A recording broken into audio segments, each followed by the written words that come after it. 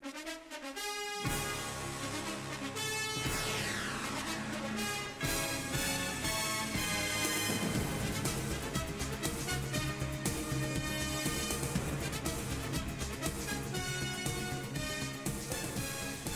morning, King's House. How's everybody doing on this cold and icy and gross Sunday morning? I am so sorry that we couldn't be together in person today. I don't know about anybody else, but this is giving me like bad flashbacks of being in quarantine. And I do not do well in quarantine. I was iced in for several days this week, couldn't get out of my house. And so anyways, you'll be happy to know that I've been passing the time. I bought Fast Snake a blow dart gun for Christmas. So we have set out bird seed right outside of one of our windows. We are shooting at birds with a blow dart gun. We're taking long walks in the ice, seeing how far we can slide, just doing the normal things that the Hennens do to help pass the time today.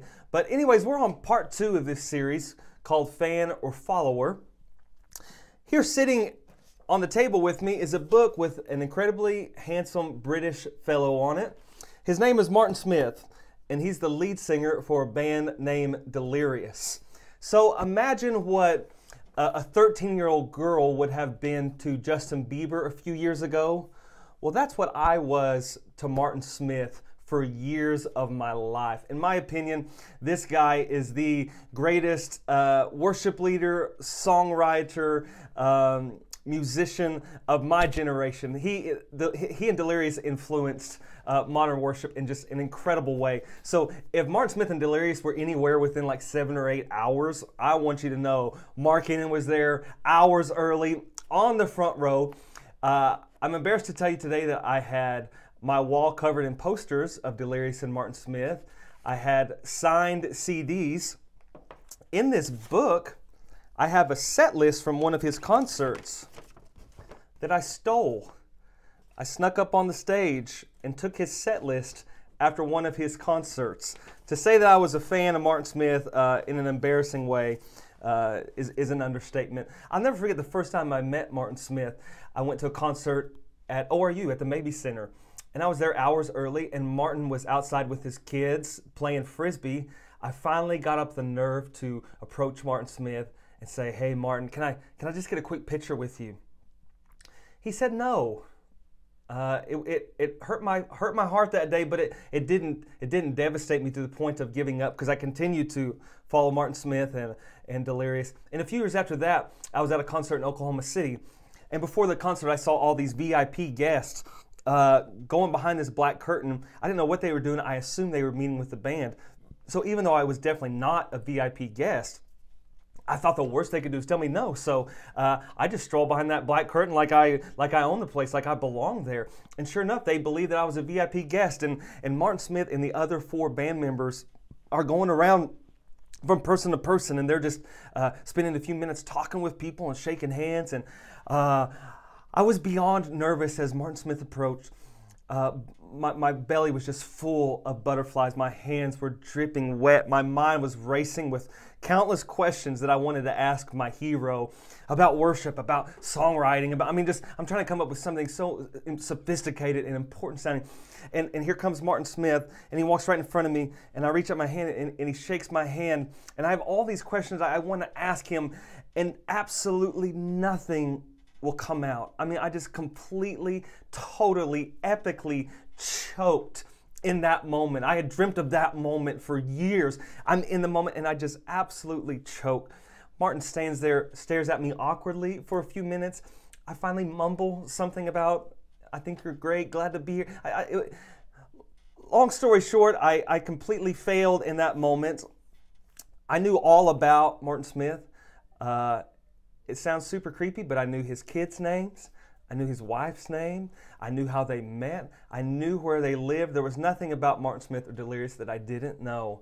But I didn't know Martin Smith, obviously. And given the opportunity to get to know him on some level, I just completely botched, which still hurts my heart today. But that's the question I want to ask you this morning, King's House, in regards to God. Do you know Him? It's one thing to know about somebody, but do you actually know Jesus? In Genesis chapter 4, verse 1, we see this word know, or we see this word knew. And listen to it in this context. It says, now Adam knew his wife Eve, and she conceived and bore Cain. In the New Living Version, it says Adam lay with his wife Eve.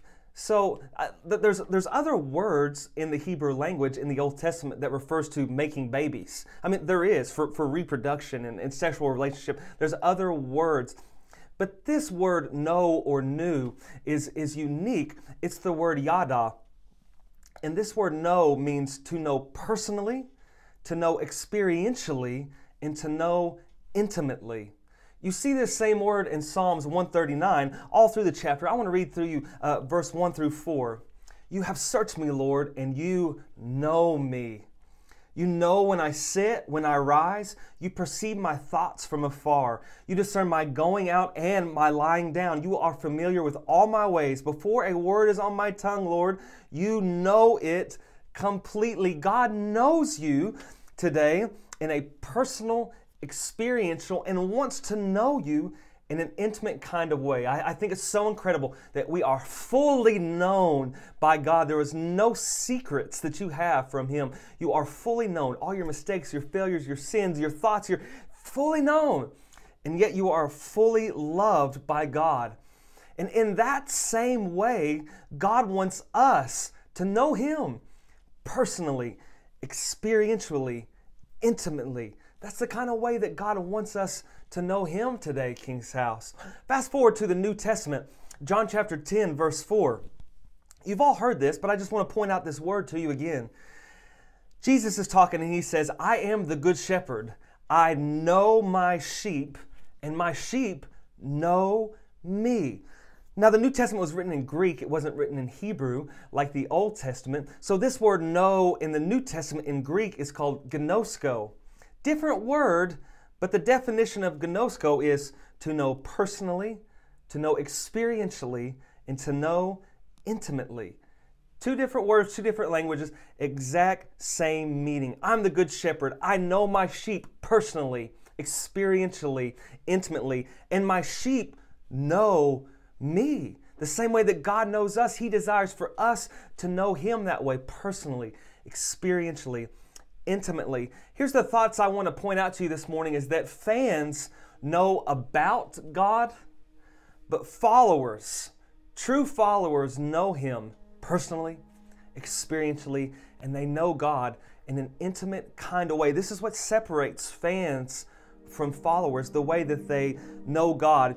In Luke chapter 7, there's an incredible illustration that lays out this concept in a very clear way. It's found in Luke chapter 7. Now, Jesus had been invited to a Pharisee's house. His name was Simon.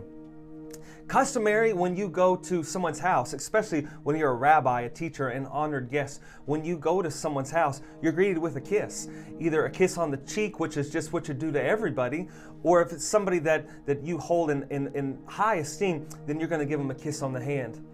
Also customary is that you're going to provide water for that person to wash their feet. You're going to send a servant to wash that person's feet. Again, if it's an honored guest, then you are going to wash that person's feet. And another custom is that you're going to anoint their head with oil. It's just something that customary, especially somebody that you are trying to honor and hold in high esteem. Well, Simon didn't do any of those things when Jesus showed up at his house. Not one single one. He broke every custom. If you were to come to my house and I didn't answer the door for you, if I didn't say hi to you, if I didn't shake your hand, if I didn't say, hey, come on, sit down, imagine how incredibly rude that would be if I invited you to my house and just completely ignored you. Well, that's exactly what Simon did to Jesus. I want you to see the irony in this moment because Simon was a Pharisee. He had studied the scripture his whole life. Think about this for a second. By the time Simon was 15 years old, he had memorized the Old Testament. You heard me right, King's House. Memorized the Old Testament. Wrap your mind around that feat to memorize the Old Testament. He had memorized over 300 prophecies that point to the Messiah coming to earth. He knew all those things, 300 prophecies he memorized about the Messiah coming to earth. The Messiah is sitting in his living room. the person that he had studied his whole life about and memorized all those problems. That person is in his house. And yet he doesn't even recognize him. He knew all about the Messiah, but he didn't know him. Now here comes this woman, and Luke 7 describes her as a sinful woman. This word translated probably means she's a prostitute. She sold her body for profit. Here comes this prostitute.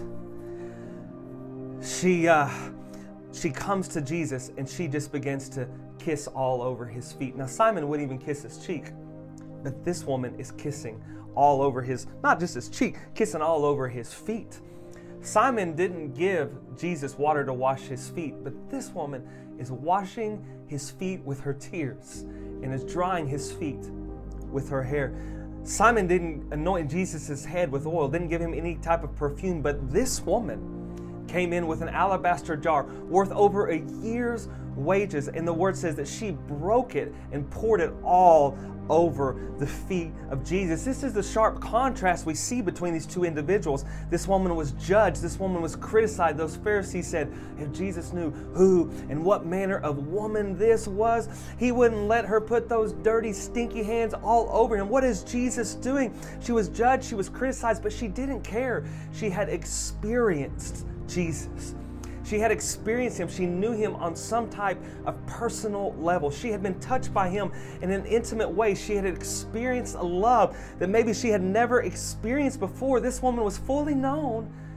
She knew that Jesus knew, like, I'm a prostitute, fully known. But yet she was fully and completely loved. She had never experienced anything like this before. I think it's safe to say, hey, the difference between a fan and a follower, this woman is ready to follow Jesus. Jesus, I'm giving you everything I have. I'm pushing past every bit of criticism. I'm giving you a year's wages. Jesus, I am trusting you with my past. I am trusting you with my present. I am trusting you with my future. This is the difference between a fan and a follower. Simon knew Jesus with his head, but did not know Jesus with his heart. Knew all about him, but this woman, Jesus had her heart. She was a follower of Jesus. I wonder when the last time one of us, King's House, I wonder when the last time one of us, when was it last that you were just completely undone by God? When was the last time that you were just so captivated, so mesmerized by his love, by his goodness, by his beauty, that you were just completely undone, that you didn't care who was around, you didn't care what people said, you didn't care who saw, you didn't care. When you were just broken and you just poured out your love and your worship and your praise. When was the last time that you had that type of experience with Jesus? Have you ever had that type of experience with Jesus? There is a horrifying verse in Matthew chapter 7. To me, it's far and away the most terrifying verse in the entirety of Scripture. Matthew 7:21 through 23 says this, "Not everyone who says to me, 'Lord, Lord,' will enter the kingdom of heaven, but only the one who does the will of my Father who is in heaven." Verse 22, "Many will say to me on that day," many, not one, not two, not a couple, not a few, many. That word terrifies me. Many will say to me on that day, "Lord, did we not prophesy in your name? Lord, did we not drive out demons in your name? Did we not perform miracles in your name?" This concerns me, because we're not talking about, these people didn't say like, God, did we not show up to church once a week? Once a month even? God, did we not pay our tithes? Did we not send our kids to Christian schools? Like, these are normal things. But this is not normal stuff these people are talking about. God, did we not prophesy in your name? God, did we not cast out demons? God, did we not do miracles? I mean, to me, this is like, these people are doing the stuff. If anybody was a Christian, if anybody was a follower, surely it would be one of these guys. Then Jesus goes on and says, "Then I will explain to them plainly, I never knew you.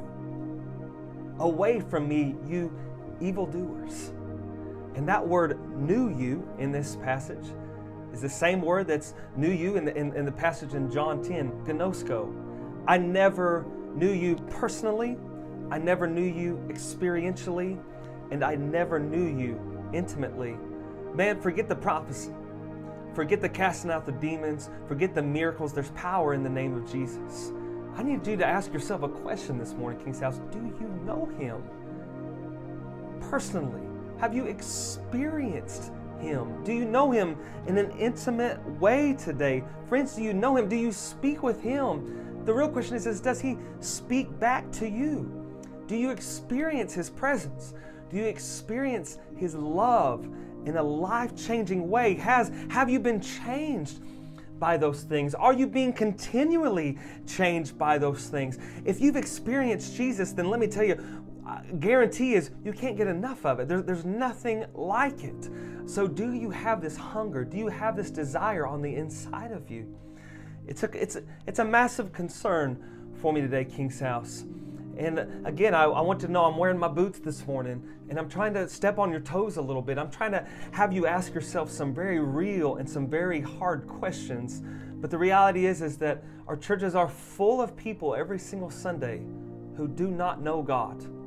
And if you do not know God, it doesn't matter what you know about Him. It doesn't matter what you say about Him. It doesn't matter all the good deeds in the world that you can do for Him. If you don't know Him, you are not ready to stand before Him. You are not ready to spend eternity in heaven for Him. It terrifies me, King's House. It terrifies me. It really does.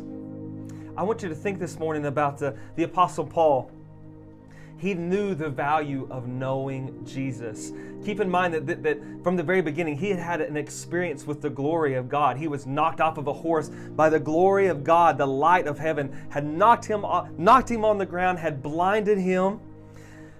After he became a convert, at some point in that time span, he had such an incredible experience with God that he got taken up to the third heaven.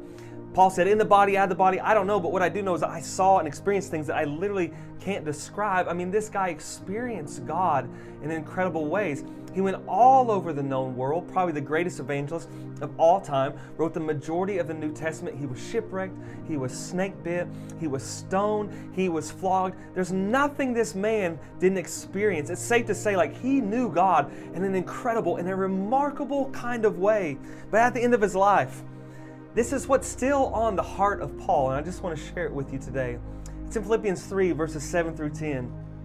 Listen to these words. But whatever were gains to me, I now consider loss for the sake of Christ. What is more, I consider everything a loss because of the surpassing worth of knowing Christ Jesus, my Lord. Everything else in comparison to knowing Christ is a loss. For whose sake I have lost all things, I consider them garbage, that I may gain Christ and be found in Him, not having a righteousness of my own that comes from the law, but that which is through faith in Christ, the righteousness that comes from God on the basis of faith. This is his heart cry. At the end of his life, after all of those things, this is still what's burning on his heart. I want to know Christ. Yes, to know the power of His resurrection, in participation in His sufferings, becoming like Him in His death, and so somehow attaining to the resurrection from the dead. He had the secret, King's House. Once you experience God, once you know Him personally, once you know Him intimately, that's all your heart desires. That's all your heart wants. Paul knew Christ. We can all agree on that. But the fire is still burning in his heart. God, I want to know You more. God, I want to know You even more closely, more intimately. In closing today, King's House, I just really want you to investigate, to ask the Holy Spirit to search your heart, to search your life with this very simple question. Do I know Him? Do you know Jesus today? Are you a fan? Do you sit at a distance? Do you cheer? Do you know all about Him? Or do you actually know Him? Do I know Jesus in a personal and an experiential and in an intimate kind of way? Friend, if you don't, please don't wait one more minute to pray. God, I want to know You. I need You to be my Savior. I want to experience You. I want to know You on a personal level, in an intimate kind of way. Listen, this relationship with Jesus is the most important, the most crucial, and the most rewarding relationship you will ever have in your life. Do you know Him this morning, King's House. Pray with me if you would. God, I love you so much. God, I thank you for everyone that's tuned in this morning, that's listening, that's watching. Holy Spirit, ask the hard questions to our heart today. Do we know Jesus? It's not enough to know about him. It's not enough to do things for him. It's not enough just to read the word. It's not enough to prophesy, to cast out demons. None of those things are enough. The simple question, do I know Jesus?